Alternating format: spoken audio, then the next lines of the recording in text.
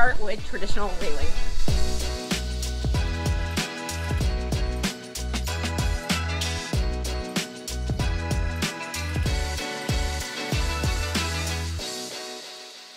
Continuing with building my deck, I'm going to show you how I installed 3 different types of railing in one space. The first being very straightforward and traditional. The second is on a diagonal going on a staircase. Then the third is the removable railing so that I can hit golf balls. For each section, which typically spans 6 to 7 feet, there is a post on either end. These are connected with a 2x4 rail at the bottom and also at the top. Then balusters are the vertical parts that span between the 2 rails connecting them. My old look on the house was 100% wood, but since I'm building new, I'm going to go ahead and switch it to something easier to maintain as well as give it an updated look. First, I'm going to need to set the post. We planned for the location of these posts back on the framing step and added in blocking so that I would have a sleeve essentially on the deck to slip the post down into the framing. However, know that if you have an existing deck and want to change your look, there are post-based mounts that will allow you to connect a post to the top of a deck. Next is to add in the rails. I'm using this new to me system by Titan Railing that makes this quick and easy. The system comes with these 2 mating parts where the idea is you screw part A to the post, then part B to the end of the 2x4 rail. Then you slide the rail into the post. And I'm not going to hammer it all the way in right now because I want to go through and mark off for a few things that I'll show you in just a minute. I'm going to go ahead and repeat the same on the bottom. On these parts, I make sure the parts are flush with what will be the top of the rail, then pre-drill and secure it with the screw. Perfect. Next, I move on to the next step, which is marking off the baluster locations. To do this, I pop the rails out and move them to the sawhorses. So this is an example on what I'm about to do over there, and the first thing to do is put in these kind of like base shoes that will receive the balusters. In order to do this, I'm first going to do the layout for all of these screws and then go in and screw all these down. Code states that you can't have larger than a 4-inch gap, so these are all spaced to be less than 4 inches. Part of the box is actually the 4-inch layout that you need. So now I'm just going to use this. Found center on both. Now I'm going to go through and mark where these are evenly spaced with a pencil all the way to the end.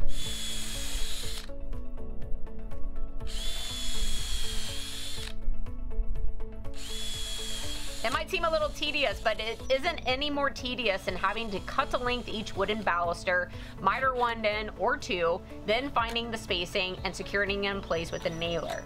At least with this system, you won't ever have to refinish or replace these once they are set. Oh my gosh, that's so simple. Rinse and repeat. Next, the rails can be slid back into place. Then the last step is to click into place the balusters. This is the fun part. Click, click, click, click, click. The system is going to be so quick and easy. Watch this, guys. Instead of having to fiddle fuss, and believe me, I know about fiddle fussing because look at all those wooden balusters. I bet I could put in 5 of these sections in the amount of time it took me to do those sections.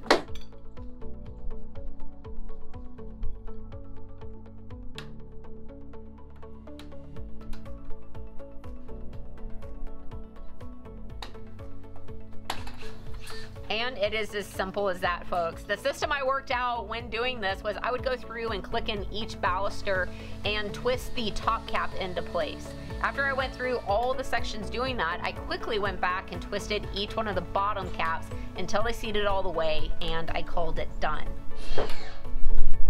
Done.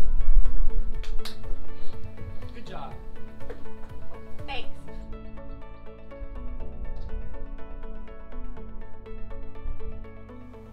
Okay, and that, my friends, is how to install very straightforward traditional railing. Next, let's move on to how to install railing on stairs. The main concept is the exact same, so in this section I'm just going to cover the differences. I already have my post in, but I will show you how to set those in just a minute. The first thing you want to do is get your dimension on setting where the railing needs to go. And it doesn't matter where you take this measurement from, as long as it's consistent from one post to the next. So on these, I actually measured from the top of the post down before cutting it, but you could also go from this step up, as long as whenever you go to your other post, you go from the same point. So I'm going from this step up. Make a mark, and then you can pop a chalk line, and then that's going to give you the height that you need to set the bottom rail. You can also do that in order to find the top diagonal here. Cut it with a circular saw. Now that I have this chalk line, I'm going to hold my board up. As you can see, it's cut long, and this is so that I can go to the inside, trace my angle needed, and while I'm here, I'm also going to label this as bottom 1. And that way I don't get it mixed up.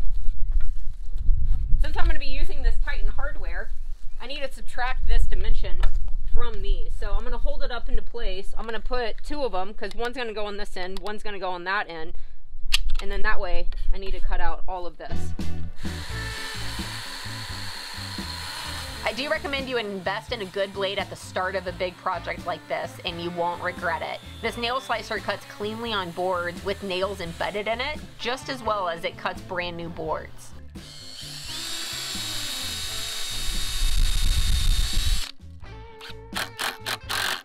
Next, the end hardware is placed on just like before, but one thing to watch for. On this is gonna not accept this long screw without punching through, but they provide short screws for these applications.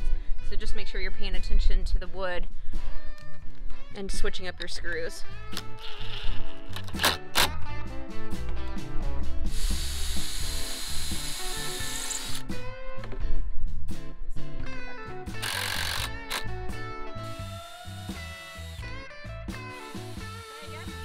Pop those into place, then mark off the baluster spacing.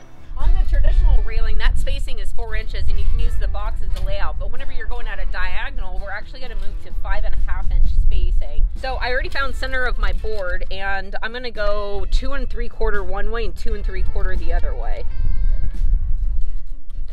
Combo squares for the win. Something I like to do to make moving these locations quicker is use my combination square to transfer the location to the opposite rail. Whenever pre-drilling for these, instead of going in straight like the traditional railing, you need to go in at this diagonal that the screw needs to set in. So with that, whenever I go here, you can start the bit and then lean it over.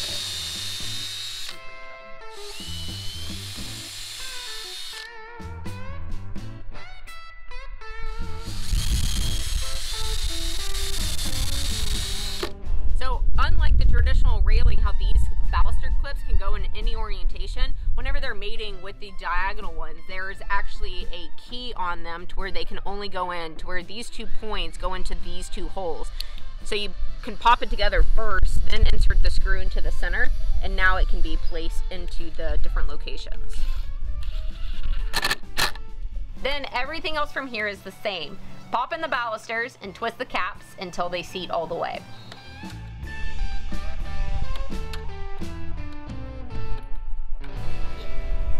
Now, the third and final section is the removable railing that I made custom for my deck so that I could hit golf balls off this end. Let me show you the end product so that you have a visual as I show you the steps on how we made it. Planning for this section actually started back on the framing step. Before we laid down decking, Jacob and I had to pause and put in the receiving sleeves for these metal posts. To create them, I first cut my metal joints down to length. By the way, this is the same nail slicer blade. Even after I cut multiple joints of metal square tubing, it's still making great cuts on my wooden boards. I passed all of my cut lengths to Jacob, who then used a step bit in order to make some holes. Some of these holes are only big enough for threads of the screws to pass through, while others are big enough for the entire head of the screw to pass through. This is so next we could secure them to the deck's framing. The hole closest to me is big enough for the entire screw and head to pass through, but the hole on the opposite side is smaller so that the head is captured on the inside, which then secures it to the framing. These are placed high enough to come out flush with the deck boards we'll put on next. Now let me show you the post that goes into these sleeves. We're still using Western red cedar posts, but a channel large enough to fit the tubing was cut into one side. Then these holes are only large enough for the threads to pass through untouched, but the screw head is captured. I was working on the other railing as Jacob was working on this section, and one thing he ran into was the screw heads holding the sleeve on, interfering with the post sliding by it. So Jacob used a maul to hit in the sides on the bottom of these posts, and this was enough to allow the railing to pass the screw heads without interfering. That's so cool. So a lot of people have been saying, oh, it should slide. Where is it gonna slide to? Because we originally played around with the idea of making it slide backwards that way, but then we would have to miss this post, and then you just have this long unsupportedness, and then everywhere you go. So picking it up and moving it out of the way really was the best solution for this.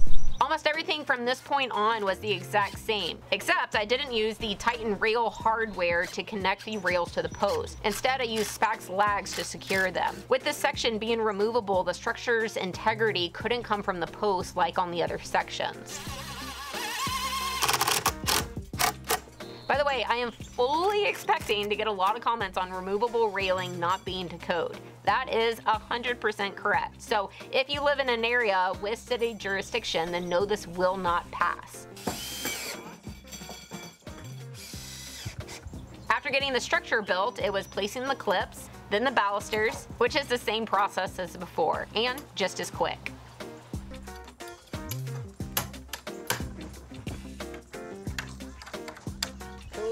And that is 3 different types of railing on this deck. If you're still hanging with me, let me show you the finishing touches, which is adding a top cap.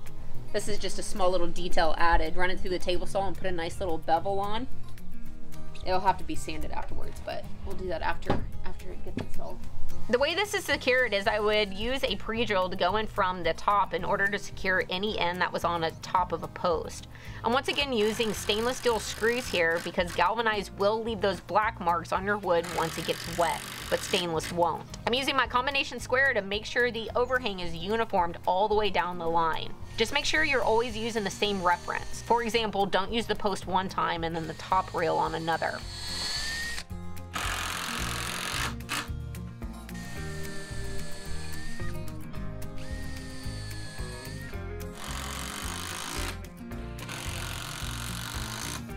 So on this diagonal railing, kind of 2 different ways that you can do it. One, you can absolutely leave it square like this and just butt it up, because then this railing will come in and overhang it. However, a different option is that you can actually do a plumb line and cut this to where it's going to be vertical. And that's what I'm going to do. So I'm going to use torpedo level here in order to get a plumb line, and then I'm going to cut that like that.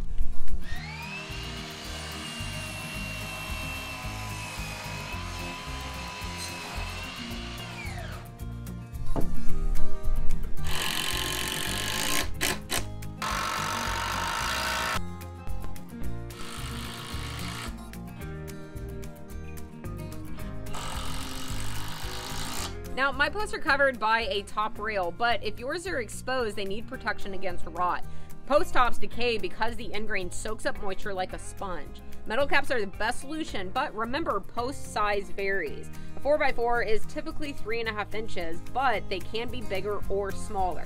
The same goes for 6x6 posts. That's what's so brilliant about the cap claw post caps. They lock onto any post of any size. You just have to push the cap onto the post, and that's it.